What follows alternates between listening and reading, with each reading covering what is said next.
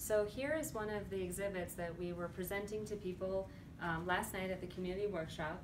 The drawings were all developed this week. When we came to town and had our first meetings on Monday, we were really still in the listening phase.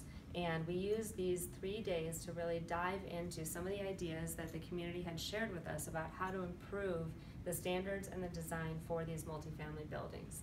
So this illustration, which shows a multifamily neighborhood, can actually be pulled apart into multiple components to show how the standards could result in a different kind of multifamily project than you've seen here today.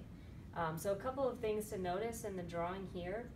We have buildings that front out onto internal streets, local streets, and usable community park spaces, small neighborhood park spaces.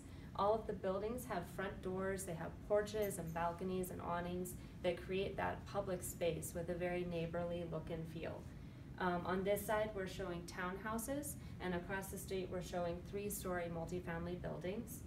You can start to see some of those building elements and the building design that break them down into pedestrian scale and human scale buildings. So along the townhouses, you see terraces, you see planting along the edge. There's a very clear definition of where the private yard stops and the public sidewalk begins.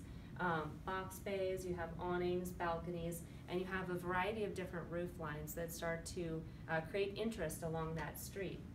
In the public realm, you have streets with on-street parking, human-scaled lights and shade trees that provide comfort. And here we've shown taking some of what previously was not usable open space and putting it into an amenity space for those residents that could have sidewalks, benches, seating areas, shared gardens, or even water features and play areas for children.